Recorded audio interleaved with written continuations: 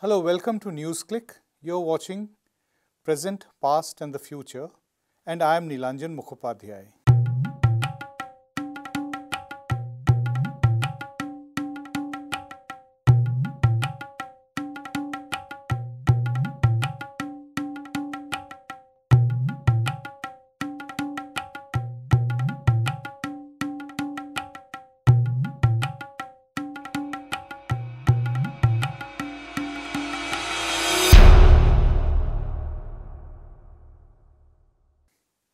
In less than 100 days, the entire process for Lok Sabha elections is going to begin when the Election Commission announces the schedule for the elections and then the counting.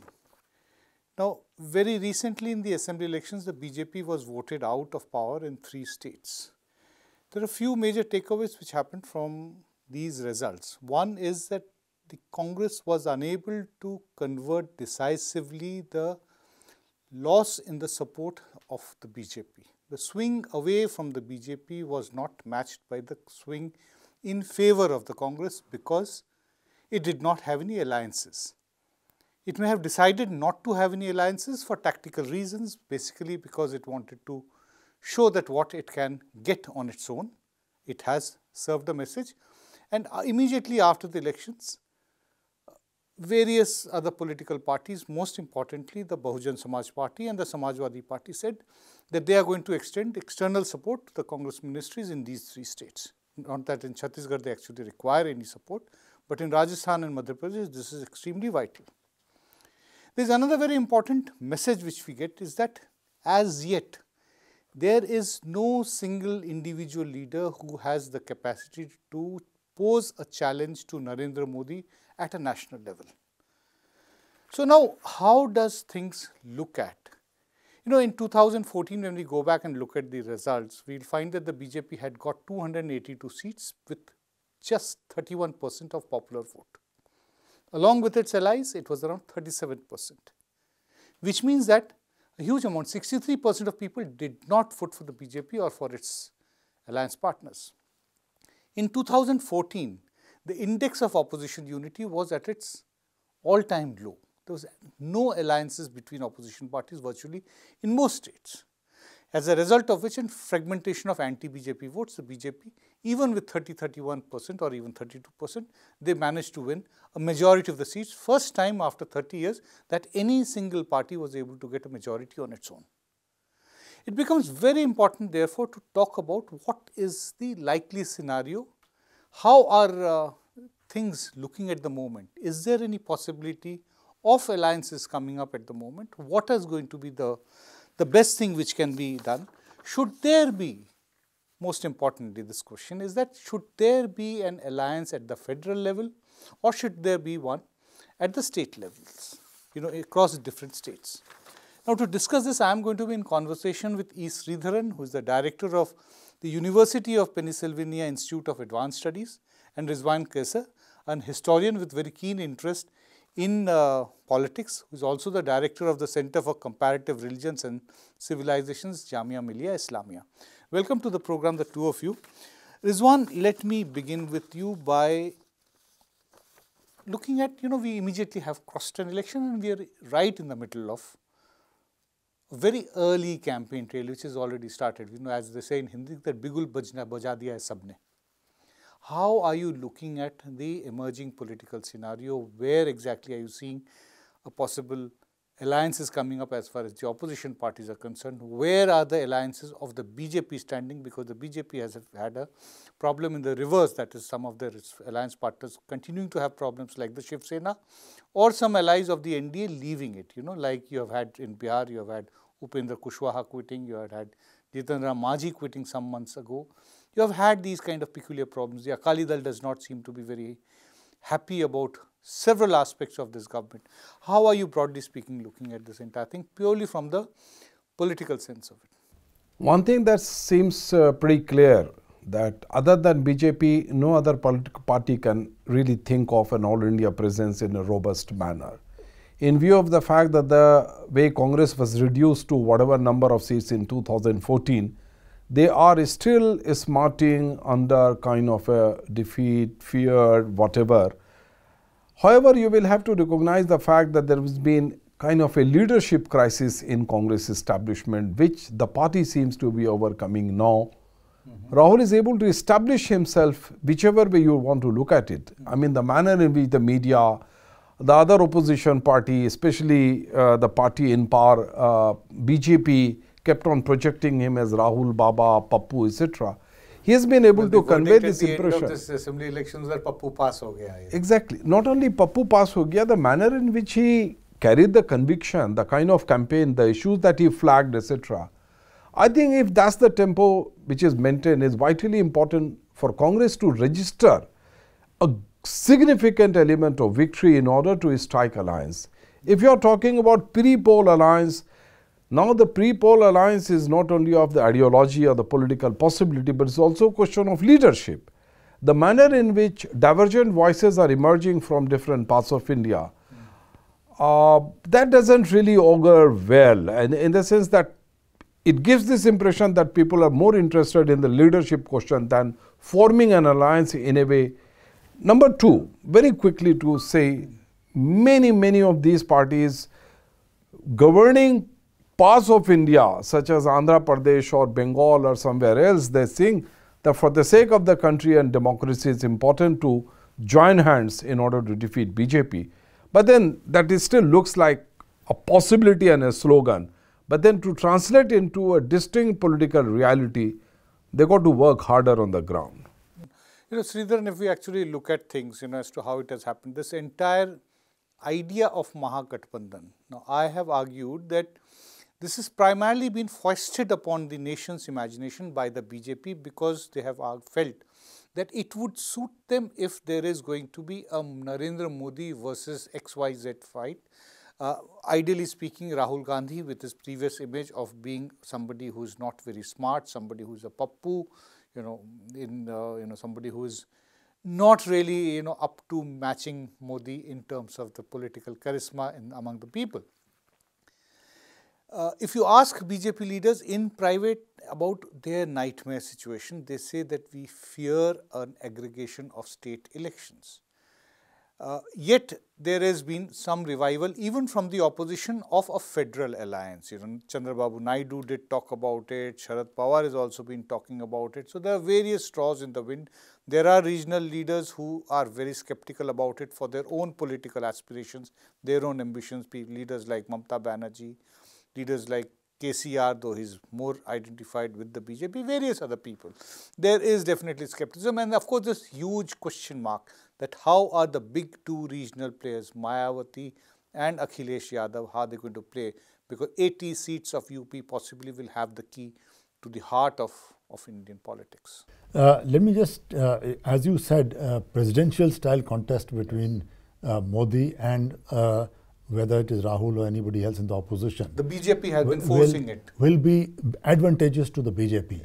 And but I don't think that's going to happen, because I think putting together a Mahagathbandhan, a sort of federal alliance, is going to be a nightmarishly difficult proposition. It's going also to be, maybe unwise, would you say?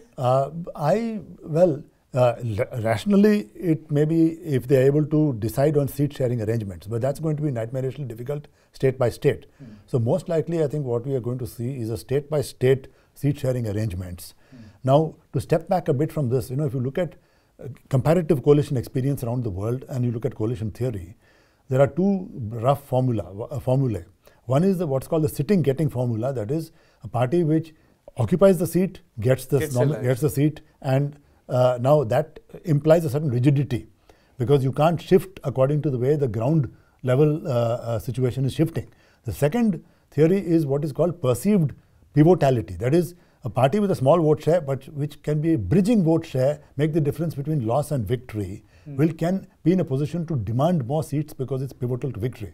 This is what the BSP actually has historically been its strategy. And that is the reason as to why possibly in Madhya Pradesh they are demanding far more than... They were demanding far more. Pivotality, perceived pivotality. They tried to exploit that, but the Congress rejected that, and the result was they won very narrow victories in Rajasthan and Madhya Pradesh. So who in this tussle to you, scoring brownie points over each other between the BSP and the Congress at the end of December 11th, when the verdict came out, who do you think had the last laugh?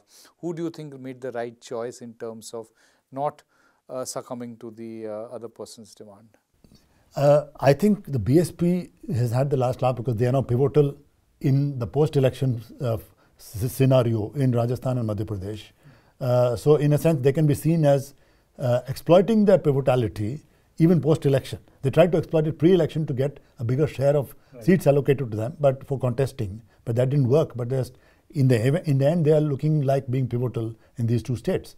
Now, let me just check with Rizwan. No, Sridharan is saying the BSP has had the last laugh. They are now going to be pivotal. How does this according to your mind play in UP? There are two distinct possibilities. One is that we may see a BJP versus the SP, BSP, RLD plus Congress. The other is that they do not touch the Congress, they leave out the Congress. Of these, there is the pros and cons of both approaches for within the BSP and the SP is being talked about. How do you look at this entire, as far as UP is concerned? Let me very quickly join the issue with Sridharan. Say, for instance, the kind of alliance BSP is stuck with Ajit Jogi in Chhattisgarh. Well, it backfired on it. What happened to them is completely like wiped out. Yeah.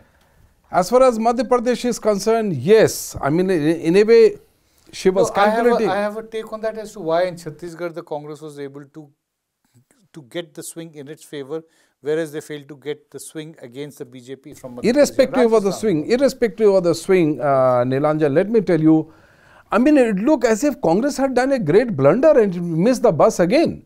And now you see the result is something vastly different. Look at Madhya Pradesh and Chhattisgarh. Nobody can deny that the presence of Dalit Samaj in all these places could have translated into more number of seats, etc., etc. But I think much more than that, what was vital for the Congress for its own survival was to have gone it alone, that it did, and it proved that on its own, it can hold the fort. It had to prove it to itself. It had to prove to itself. To its cadre, and it had to prove to and also to the larger society. And in a way, okay, of course, everybody would agree that victory margin is slender. And yet the fact remains that in terms of sheer number and against, the heavy odds. What will happen in UP? Will there be a four-way alliance against the BJP of all the four coming together? Or I think people in their best interest of their survival, they should go for Mahagathbandhan type, as it happened in Bihar a couple of years ago. Right. They should go for the same thing because it's finally a question of their own survival. It's just not the question of survival of the Congress. Let me ask Sridharan, suppose in the event of a four-party alliance in UP against the BJP, will it not allow the BJP to go in for what we call reverse polarization strategy? Secondly, is that this argument that the Congress vote share essentially comes from the upper caste. So best would it to leave it aside so that it cuts into the BJP vote base. The moment you bring the Congress into an alliance which is dominated by Dalits and by OBCs and by various other social groups, there is a possibility that the number of Brahmins will not be as enthusiastic towards the alliance as it would have been if the Congress was on its own. No, I think the vote pooling logic would dominate over this fear of loss of upper caste votes. The vote pooling logic, what is difficult to implement in a coalition is the seat sharing arrangement, the agreement, and not only how many seats, but which particular seats you contest in. Are you going to go by the past performance? Or are you going to go by where you were number 2? That is going to be very difficult to decide between in UP in the context of two major parties, SP and BSP, and two minor parties, that is Congress and Ajit Singh's party. So while the logic of vote pooling would seem to be indicated to be able to pose an effective challenge to the BJP's dominance, the actual seat sharing in terms of number of seats and which seats is going to be very difficult to put together. But what one can predict fairly comfortably is that a sweep 71 seats is not going to be possible for the BJP in any case. There will probably be a net loss of seats how much it depends upon the swing in fact, and the effectiveness of the alliance? There have been some projections made on the basis of the vote shares which has come from the three states, and the likely scenario based on the current narrative not being altered dramatically by the BJP, which means that Mr. Modi is unable to convert it into a single issue election like it was there in the case of 2014, where it was vote out the policy paralyzed UPA and bring somebody who had done a Gujarat, the Gujarat model, to be replicated.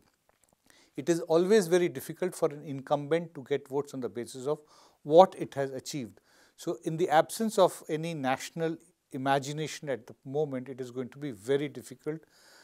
Now, based on that, there appears that at least in the Hindi heartland, where the BJP won 196 seats last time, and along with its allies about 211 seats, there is going to be massive erosion, as much as 60 to 70% seats are we talking about, from the Hindi heartland, which means that it is going to come down dramatically. So, it really opens up the entire ball game. How are you looking at that? What are the various possibilities that we may see post 2019 verdict? Say for instance, the manner in which BJP till recently has been trying to project and consolidate its vote bank is been exactly reverse to what it was trying to do in 2014.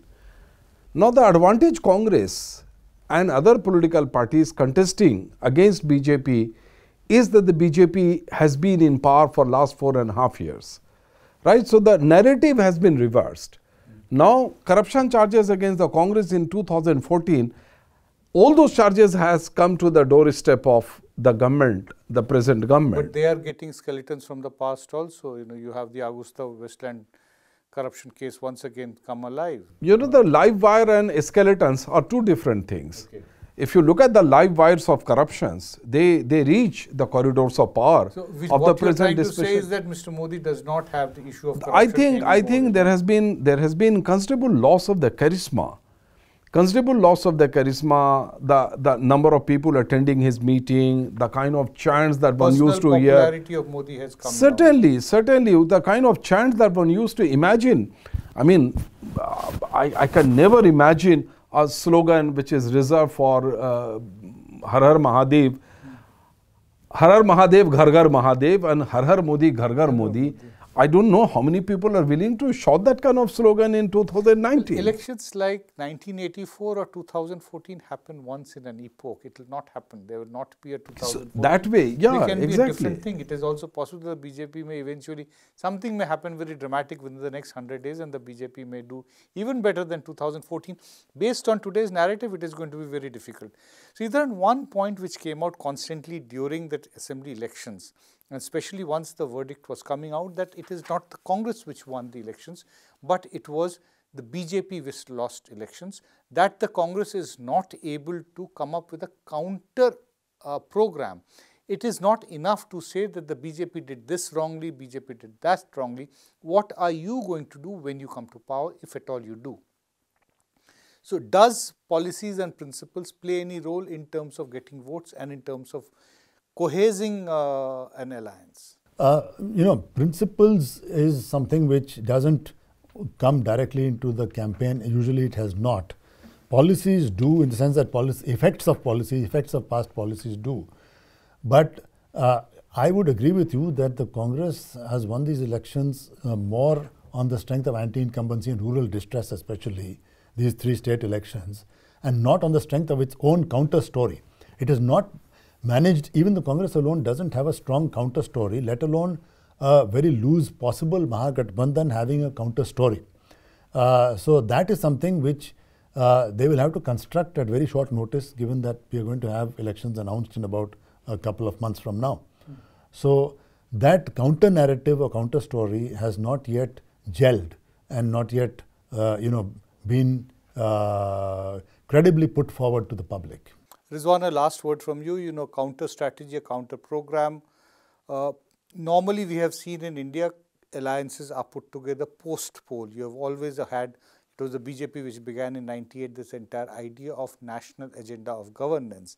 The UPA was also formed in 2004 post the elections. It is only, you have alliances, but you have a front thereafter.